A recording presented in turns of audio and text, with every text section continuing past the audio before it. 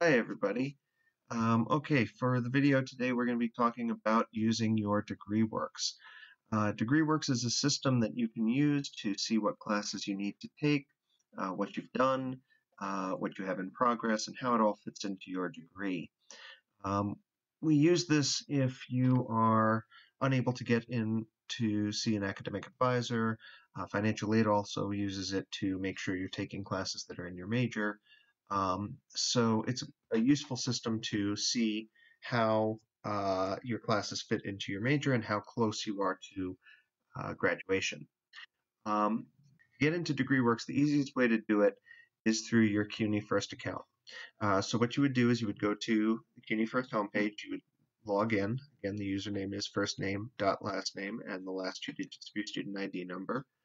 Password is whatever you would have set it to be, would have to have at least one capital letter and at least one number, and it's also the same as your login for your Blackboard. When you log in, you're going to see this menu on the top left-hand side. You're going to click on the option that says Student Center. Student Center is where you go to access most of your CUNY First things. And when you click on the Student Center, it will bring you to this screen, which will show you what classes you're taking, your financial aid, your semester bill. We have another video which is going to go into CUNY First and registration a little more, and it'll talk a little more about what you see here on the Student Center. For today, what we would want to access is Degreeworks, okay?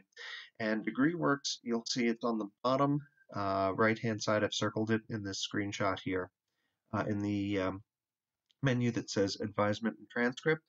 It's the second option there, okay, Degreeworks, Online Advisement. And when you click that, it will open up a screen that looks like this. And as I said, your Degreeworks is the system that you can use to see what you've done, what you've got in progress, and what you still have to do. So how do you read this? So you'll see at the top you have your student ID number, your name, the type of degree you're going for, either it's an AA or an AS or an AAS. It's all an associate's degree though. Your major, about how far you are in it, and when the last audit was. Anything in here that you've done already, completed, will have a green check in box. Anything that you've got that's in progress will be, the box will be blue and it'll have like a little squiggly line in it. And anything that you haven't done yet is is going to have a red box, and you can see the legend there that kind of tells you. It'll tell you if you're in good academic standing or poor academic standing, your GPA. In order to be in good academic standing, you have to have a 2.0 GPA. So as long as you're above a 2.0, that's good. It'll tell you the number of credits you have, okay, applied towards your degree and how many you need. Most associate degrees need 60 credits in order to graduate. And at least 30 of them have to be taken at Kingsborough. Okay. If we scroll down a little bit, it'll go into the degree requirements. Okay, so everybody in the college, regardless of major, has to take a writing intensive course. It's called Writing Across the Curriculum. That's a course where the professor has undergone special training to make sure there's a lot of writing in the course. And if you watch the CUNY First video, I'll show you how to search for that. Okay. Everybody has to take a civic engagement course. That's a course where the subject has to do with the community. There are some majors where those are built in, such as, for example, mental health. There are a lot of civic engagement courses built into that. Liberal arts has those built in. Business has those built in. Other majors you have to be a little more strategic about picking those classes. Okay, a common one is sociology 31. That's a requirement. Also a requirement for nursing and mental health and a few others. As far as courses required, you see in the middle of the screen here where it says General Education Pathways Required Core.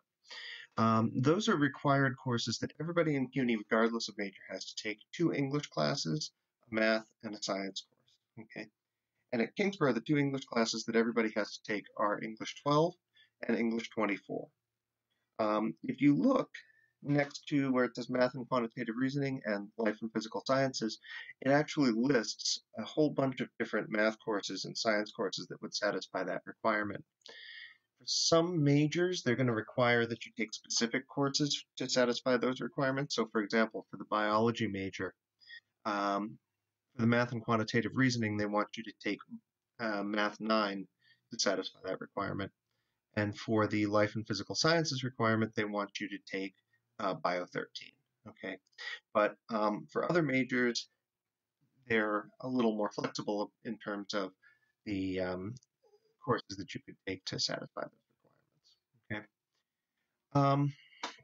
Underneath that, you would see what says General Education Pathways Flexible. This is some general education classes. So regardless of major, everybody has to take some gen ed courses. This would be things like history or speech or political science or psychology or sociology, those kinds of general education classes.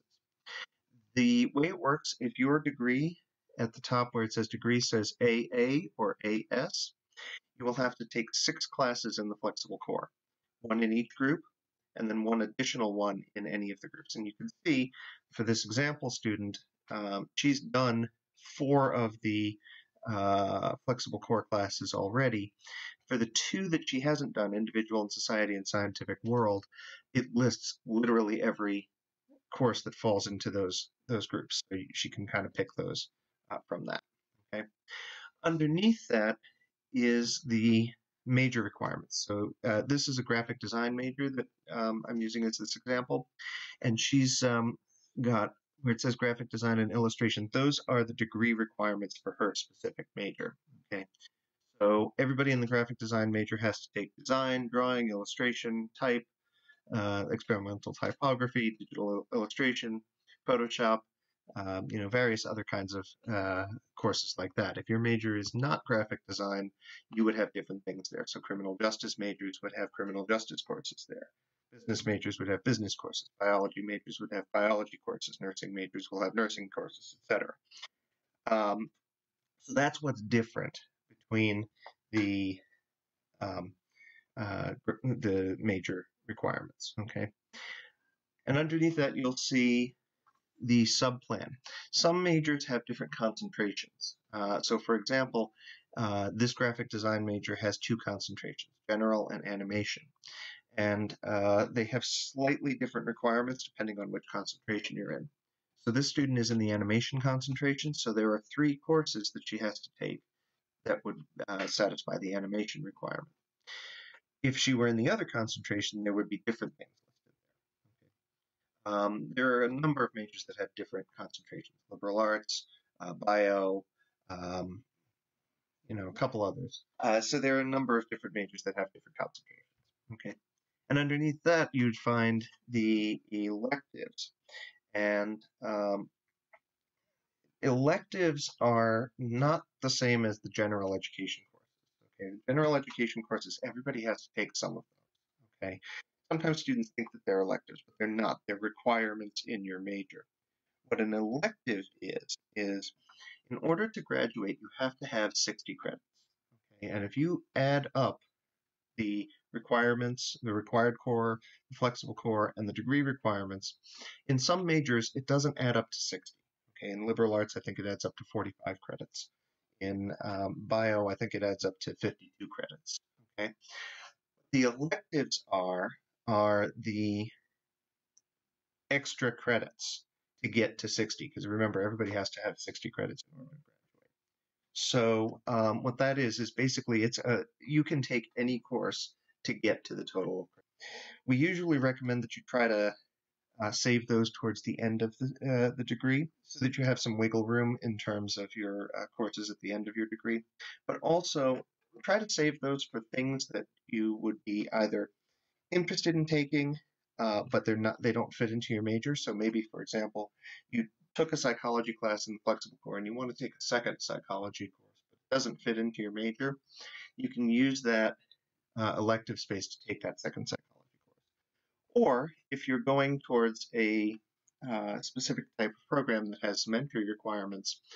For example, if you're looking to go into a physician assistant program, for example, they may require that you take a extra math course that's not required in your major.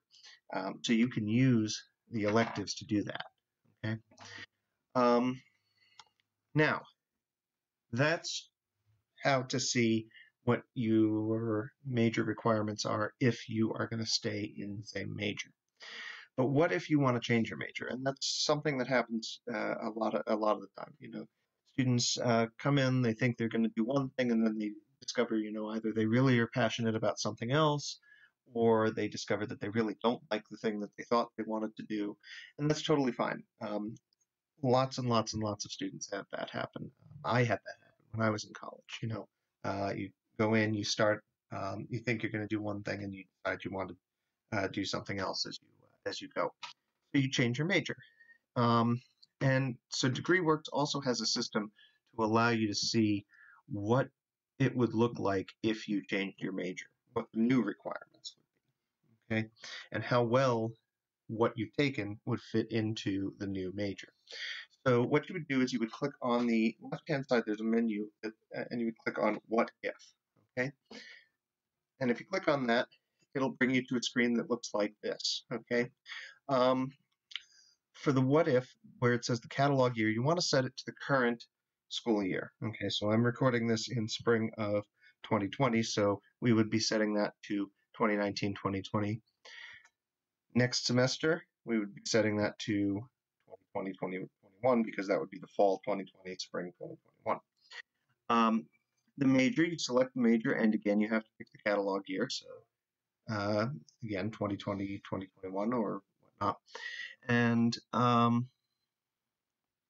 or 2019, 2020. And then you also need to set the concentration. Like I said, some majors have different concentrations. Okay. And the catalog here. And you'll see it'll populate at chosen areas of study. It'll start filling that in there. Then you click Process What If. Okay, and you see it'll bring us to another screen that looks just like Degreeworks audit that we had done prior to that. But we know it's a what if because on the left-hand side of the menu, the what if is still selected.